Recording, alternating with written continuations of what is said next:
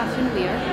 I did my undergraduate course in photographic and electronic media just before I started here at Goldsmiths. So photography is quite a big part of my practice, as you can see from the piece I've done here. Obviously, because we're kind of caught up in a sort of transition from analogue to digital in photography at the moment.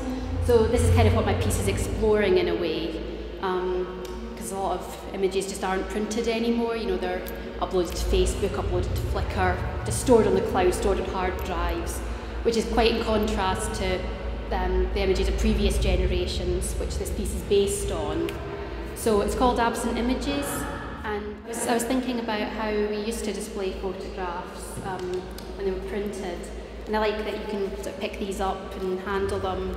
You see there's all the search tags for Flickr are written on the back of it, so people can pick these up, read them, and they'll sort of get crushed and creased over time, which is nice because they pick up sort of traces of being handled by people.